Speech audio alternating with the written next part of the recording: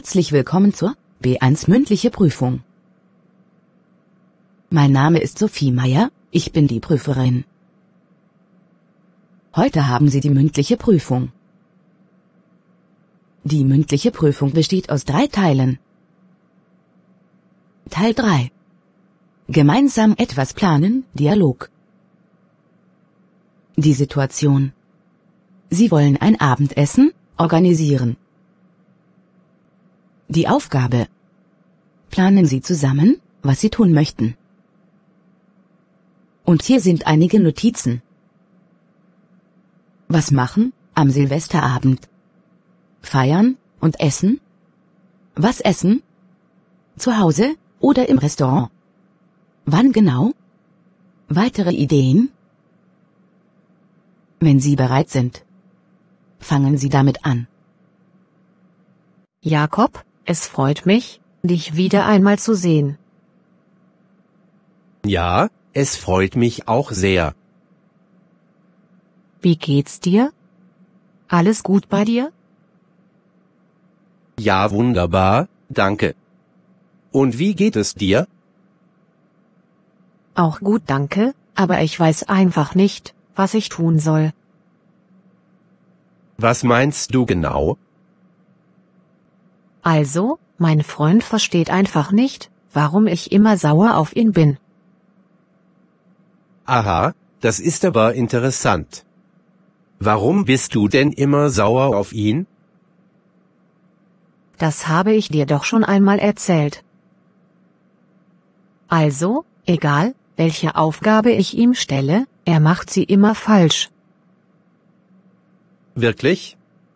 Was für Aufgaben stellst du ihm denn? Wenn er zum Beispiel das Fenster putzen soll, dann macht er es einfach nicht und behauptet, dass er es erledigt hat. Verstehe, aber vielleicht hat er einfach keine Lust darauf. Ja, das kann sein. Du, bald ist ja Silvesterabend. Was hältst du von der Idee, wenn wir gemeinsam mit unseren Familien feiern und essen? Du, bald ist ja Silvesterabend. Was hältst du von der Idee, wenn wir gemeinsam mit unseren Familien feiern und essen? Ja, das fände ich großartig. Wir können tolles Essen vom Restaurant mitbringen, dann brauchen wir nicht zu kochen. Ja, das fände ich großartig. Wir können tolles Essen vom Restaurant mitbringen, dann brauchen wir nicht zu kochen. Wie findest du das? Das finde ich aber sehr teuer, außerdem koche ich gerne. Das finde ich aber sehr teuer, außerdem koche ich gerne. Wollt ihr nicht einfach zu uns zum Essen kommen? Wollt ihr nicht einfach zu uns zum Essen kommen? Ja, sicher, das können wir auch so machen. Ja, sicher, das können wir auch so machen. Allerdings will ich dir dabei dann schon helfen. Allerdings will ich dir dabei dann schon helfen. Ich komme einfach etwas früher zu dir, und wir bereiten es gemeinsam zu. Ich komme einfach etwas früher zu dir, und wir bereiten es gemeinsam zu. Ja, genau. Komm einfach um 18 Uhr, dann können wir um 20 Uhr gemeinsam essen. Ja, genau. Komm einfach um 18 Uhr, dann können wir um 20 Uhr gemeinsam essen. Was denkst du? Ja, das passt optimal für mich. Ja, das passt optimal für mich. Gut. Was sollen wir denn eigentlich kochen? Hast du eine Idee? Gut. Was sollen wir denn eigentlich kochen? Hast du eine Idee? Ja, ich würde sehr gerne einen vegetarischen Auflauf kochen und davor ein paar verschiedene Vorspeisen. Ja, ich würde sehr gerne einen vegetarischen Auflauf kochen und davor ein paar verschiedene Vorspeisen. Ist das gut? Okay, das klingt gut und gesund. An welche Vorspeisen hast du gedacht? Okay, das klingt gut und gesund. An welche Vorspeisen hast du gedacht? Also, ich würde eine Kürbissuppe machen und Tomaten-Mozzarella-Salat mit frischem Basilikum und herrlichem Olivenöl. Also, ich würde eine Kürbissuppe machen und Tomaten-Mozzarella-Salat mit frischem Basilikum und herrlichem Olivenöl. Ist das eine gute Idee? Wow, da läuft mir jetzt schon das Wasser im Mund zusammen. Das klingt fantastisch. Wow, da läuft mir jetzt schon das Wasser im Mund zusammen. Das klingt fantastisch. Ja, und dann könnten wir das Ganze noch mit einem leckeren Dessert toppen. Ja, und dann könnten wir das Ganze noch mit einem leckeren Dessert toppen. Du bäckst doch gerne, oder? Du bäckst doch gerne, oder?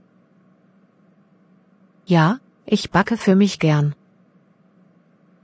Also, ich werde einen gedeckten Apfel-Quittenkuchen backen, mit Schlagobers und Schokostreuseln.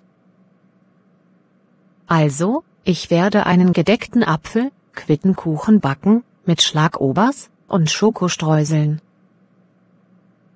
Lecker. Wie sollen wir das mit dem Einkauf organisieren? Lecker. Wie sollen wir das mit dem Einkauf organisieren? Ich würde sagen, wir gehen gemeinsam einkaufen, oder es bringt jeder etwas mit. Ich würde sagen, wir gehen gemeinsam einkaufen, oder es bringt jeder etwas mit. Was sagst du? Weißt du was? Ich besorge das Essen und du sorgst für die Getränke, ist das okay für dich? Weißt du was? Ich besorge das Essen und du sorgst für die Getränke, ist das okay für dich? Ja, das ist eine gute Arbeitsteilung. Was für Getränke soll ich kaufen? Ja, das ist eine gute Arbeitsteilung. Was für Getränke soll ich kaufen? Für die Kinder vielleicht Orangen- und Apfelsaft. Und für uns eine Flasche weißen Wein. Für die Kinder vielleicht Orangen- und Apfelsaft. Und für uns eine Flasche weißen Wein. Ja, so machen wir es. Ich werde auch ein Brettspiel mitbringen, falls wir nach dem Essen Lust haben auf ein gemeinsames Spiel. Ich werde auch ein Brettspiel mitbringen, falls wir nach dem Essen Lust haben auf ein gemeinsames Spiel. Was hältst du davon? Gute Idee. Und sonst plaudern wir ein bisschen und tauschen uns über Neuigkeiten aus. Gute Idee. Und sonst plaudern wir ein bisschen und tauschen uns über Neuigkeiten aus. Ja, sicher, das ist auch ein guter Vorschlag. Ja, sicher, das ist auch ein guter Vorschlag.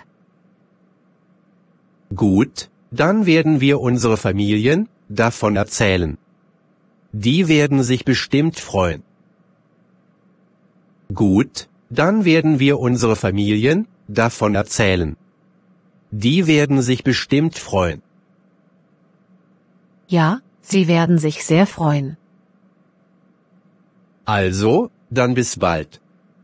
Ich werde jetzt dann schlafen gehen. Ich bin schon müde. Also, dann bis bald. Ich werde jetzt dann schlafen gehen. Ich bin schon müde. Alles klar. Schlaf gut und bis bald.